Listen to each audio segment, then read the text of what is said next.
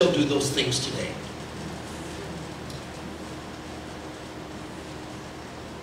Or is that part of Jesus' ministry history? Can Jesus do things at Simpson Park Camp that you and I will both see and experience, that will bring amazement, astonishment, and an overwhelming sense of wonder? Have you ever noticed how many hymn writers use the word amazed? This morning, I want to sing with John Newton, Amazing Grace. Anybody keeping track of how often we're going to use the word amazing? I'm up to 183. Amazing grace, how sweet the sound that saved a wretch like me. Or a more modern version of that, my chains are gone, I've been set free, my Savior's ransomed me, and like a flood, His mercy reigns, unending love, amazing grace. Down our way in Wilmore, our favorite song, that if it's not in heaven, we may have second thoughts about wanting to go there. Not really. It's Charles Wesley, and Can It Be? If you hear the seminary students, or if you hear the college students sing Amazing Grace, I guarantee you it will send sweat down your back.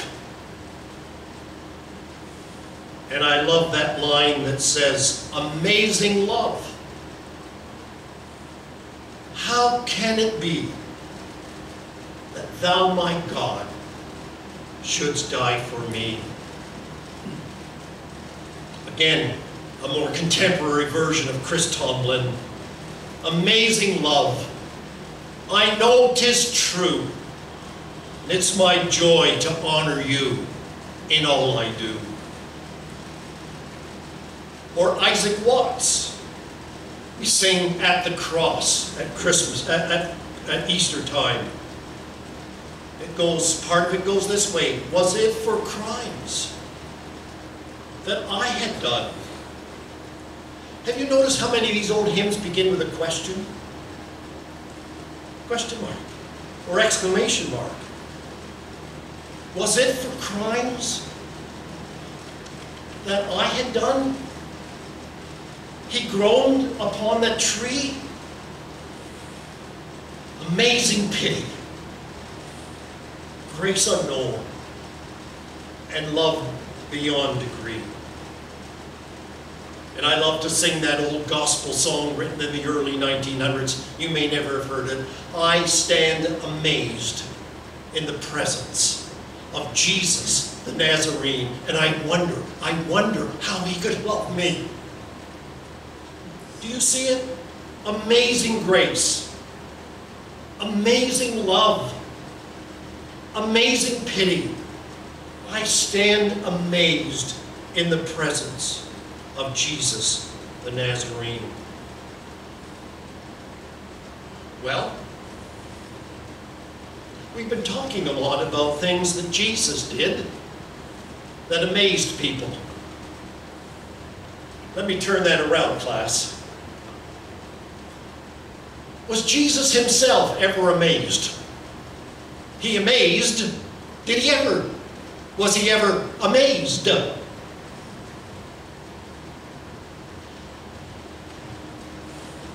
Well, let me begin by saying He was never amazed by the things that we're often amazed by when we see them in other people. For instance, I don't think Jesus was ever amazed by anybody's wealth or their stock investments or their portfolio. I don't think Jesus was ever amazed by the salary anybody made, or the kind of house that they lived in, or the kind of car that they drove. And this kind of hits home. He was never amazed by anybody's educational achievements. Wow, you're really smart.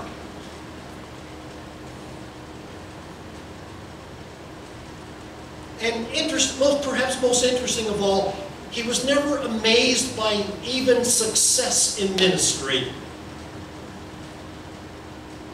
We're going to talk about that in a different dimension tomorrow morning, or some morning down the road. But you know, by God's good grace, I've been doing what I've been doing this morning for the last 50 years.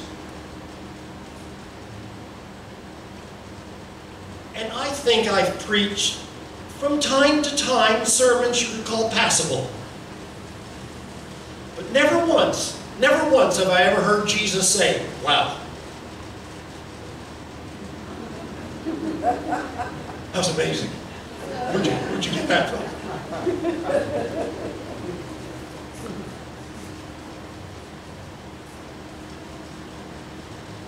So what amazed him? 2 times, and only 2 times. Number 1, Mark chapter 6, verse 5,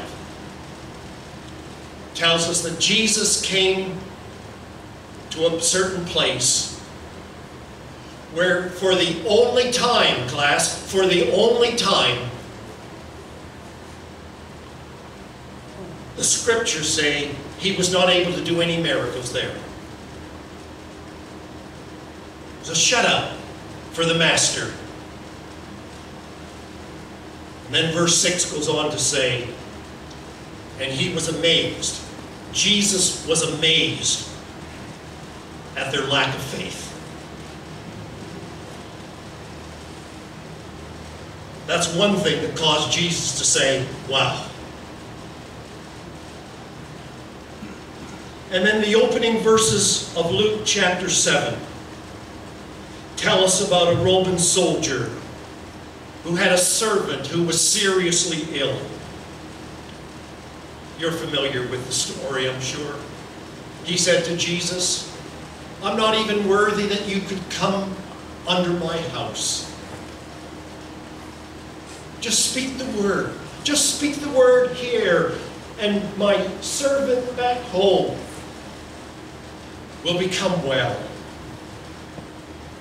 Luke chapter 7 verse 9 says, and when Jesus heard this, he was amazed. And he said, I've not found such faith even in Israel. That must have shook people up. I had to go outside to find somebody's faith that would amaze me. Those are the only 2 times the scripture records that Jesus was amazed. I'm almost finished. Now, to be sure, Jesus did not come to our planet primarily to amaze us. Just being amazed at Jesus is not a ticket into heaven. There is no verse in Scripture, I can absolutely guarantee you, there is no verse in Scripture that says the Son of Man has come to seek and amaze the lost. Save the lost, yes. In fact, if you go through those 10 of 16 chapters in the Gospel of Mark, you will find that some of the people who were amazed at something Jesus said and did were the same people who orchestrated his death.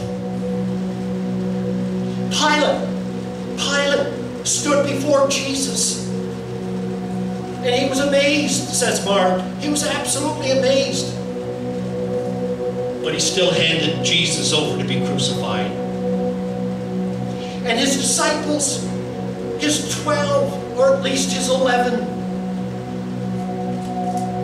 who had been following him for 3 years, and themselves were amazed at Jesus. When the chips were down, they forsook him and they fled. And yet, we need to hear Joshua 3:5 as we begin family camp.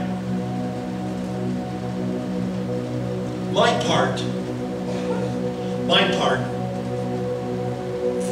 is to be where God wants me to be.